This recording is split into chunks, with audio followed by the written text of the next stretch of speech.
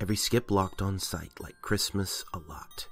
But Dr. Clef, who worked at Site 19, did not. Dr. Clef hated Christmas, the whole Christmas time. Please do not ask him. He might rip out your spine. It could be his head wasn't screwed on just right. It could be, perhaps, that his hat was too tight. But I think the most likely reason for this was the hate in his heart for all of the skips.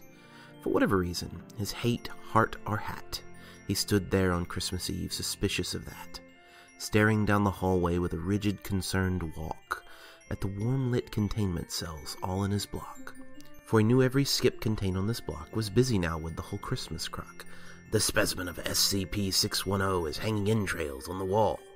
He puzzled over this behavior, but who should he call? Still puzzled, his fingers were nervously drumming. Other skips are preparing. Is there a Christmas breach coming? Then he growled, all alone in the observation room.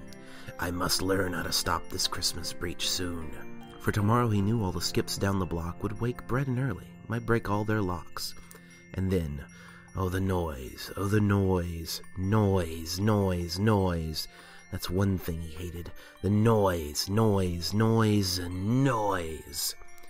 Then the skips, young and old, might break out and feast. And they'd feast, and they'd feast, and they'd feast. Feast, feast, feast. He might feast on researchers, guards, and the director, something Dr. Clef would not tolerate in this sector. And then they might do something he hated he did. Every skip down to 19, Keter and Euclid, might break out altogether, with SCP-513 ringing. They'd run hand in hand and the skips would start killing. They'd kill, and they'd kill, and they'd kill. Kill, kill, kill.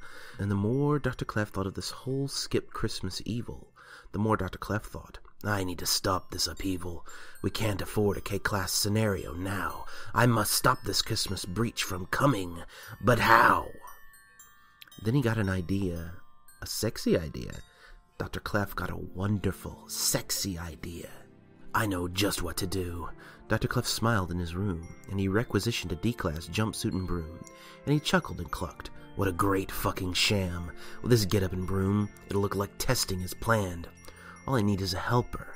Dr. Clef looked around, but since helpers were scarce, there were none to be found. Did that stop the old doctor? No. Dr. Clef simply said, if I can't find a helper, I'll call a favor instead. So he called his friend Dimitri and evacuated the base. He armed the site's nuclear device, just in case. He took guns and amnestics from the site's armory vault, gave some to Dimitri, and said, blow the site if I'm caught. The nuke's down the hall. That's plan B if I'm dead. Da, said Dimitri, and followed where it led. And Dr. Clef gave a sigh and headed on down, toward the cell block where skips lay a snooze all around. All their cells were dark. Eerily quiet was the air. Skips were all dreaming horrific dreams without care when he came to the first little cell in the square. This is stop number 1, the old mirthless doc hissed, and he climbed through the vent, amnestic syringe in his fist.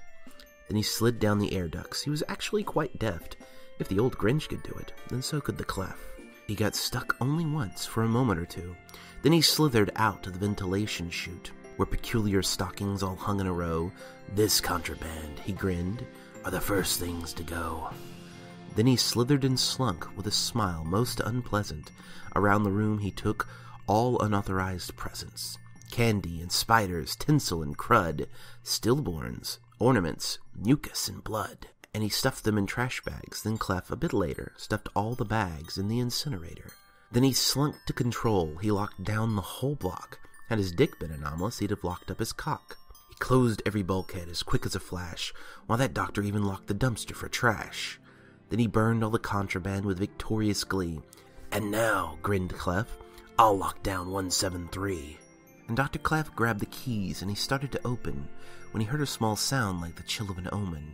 He turned around fast and he saw a small skip. SCP-191 was at the door, who was not more than 4.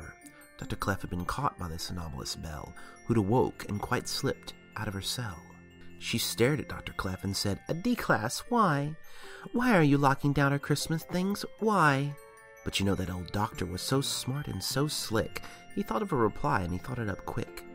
Get the fuck back! Get the fucking fuck back! Then he brought out his gun and fired a whole lot. But that skip was so quick that it dodged all his shots. It slashed and it gashed against Dr. Clef's skin. But that crafty Clef knew she was close enough in that he pricked her with the amnestic syringe. She blinked, for it shocked her. She stopped as she faltered. She forgot why she even attacked the poor doctor. Dr. Clef gave a shove, and he shoved her right in, right over the railing into 173's pen. Then he gathered his keys and locked up containment. He thought it was quite the clever detainment. With blood on the floor, he gathered himself, keyed up the radio, and leaned on the shelf. "Dimitri, come in. I got hurt rather bad. Be on standby. There's a few more things to be had."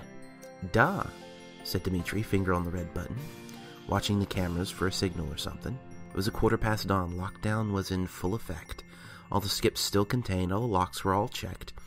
Packing up his shit, Dr. Clef headed back to his office to start the cleanup. With a crooked smile, he grinned at his work. He laughed as he limped, and he said with a smirk, "Pooh-pooh to the skips." He was mirthlessly humming. "They're finding out now that no Christmas breach is coming. They're just waking up. I know just what they'll do. Their maws will hang open a moment or two. Then the skips down in 19 will all cry, 'Boo-hoo-hoo.' That's a noise," grinned Dr. Clef, "that I simply must hear." So he paused, and Dr. Clef put his hand to his ear, and he did hear sound that was starting to flow. It started in low, then it started to grow. The sound wasn't mad. Why, this sound sounded merry. It couldn't be so, but it was merry, very. He stared down at the cell block. Dr. Clef popped his eyes. Then he shook. What he saw was a shocking surprise.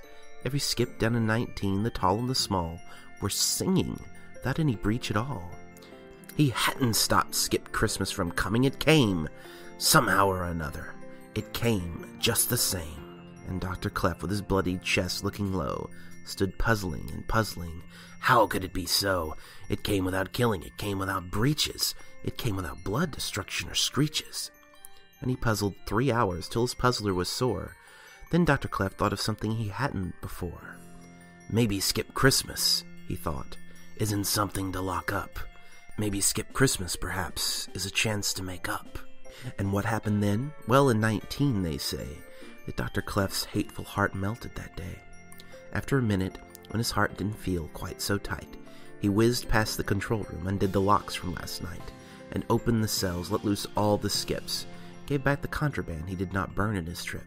"Merry Skipmas," said bloodied Clef as he came down for hugs. "Merry Skipmas," said the skips as they hugged back with some snugs. With tentacles, claws, hands, and redacted, all grudges on Christmas were simply retracted. "Wait," cried Dr. Clef as he shook the hand of a spook. "I should call my friend before he blows up the..."